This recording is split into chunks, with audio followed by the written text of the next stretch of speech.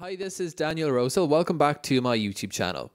I shared a video earlier today about the former border that ran through Jerusalem between 1948 and 1967, dividing the city between Israel on the west and Jordanian-held territory on the east. Most of the photographs which I shared in that video are taken from the website of the Israel State Archive, which is called in Hebrew Archion HaMedinah.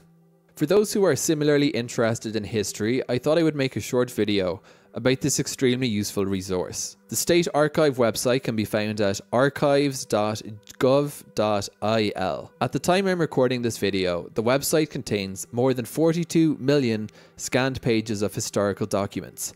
It's available in both English and Hebrew versions. On the website's homepage, you can find links to a number of online exhibitions.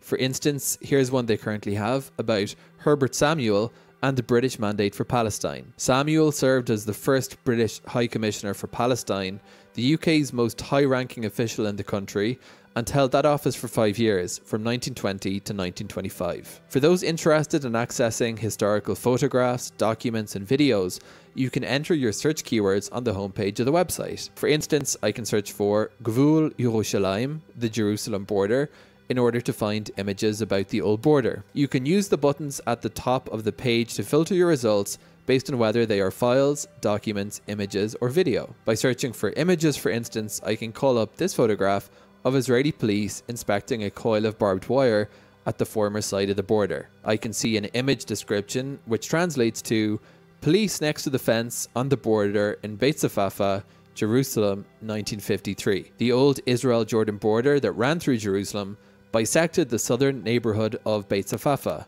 A 2-metre-high fence ran through the village, with Jordanian legionnaires and the Israeli army patrolling either side. And if I have information to contribute about this resource to the archive, I can click on the Tell Us button.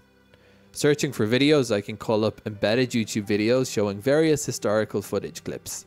The archive operates a YouTube channel entitled Channel Sound Clips of the Israel State Archives. The Terms of Use, which is also available in English, provides a general set of terms and conditions about the general license to use the documents hosted on the website. It states that the permit applies to still photos, videos, audio samples, and other documents. Users are permitted to use any resource for any use, including commercial use. However, users are forbidden from using the resources, quote, in any manner that is prejudicial to the honor or reputation of the State of Israel, the Israel State Archive, or the creator of the work. The full terms and conditions of the general permit are spelled out in the document. There's also an email address those wishing to use archive material can write to if they need to receive formal written permission for a particular usage request. The Israel State Archive website is a useful resource for those interested in learning more about the history of the State of Israel and creating content about historical periods.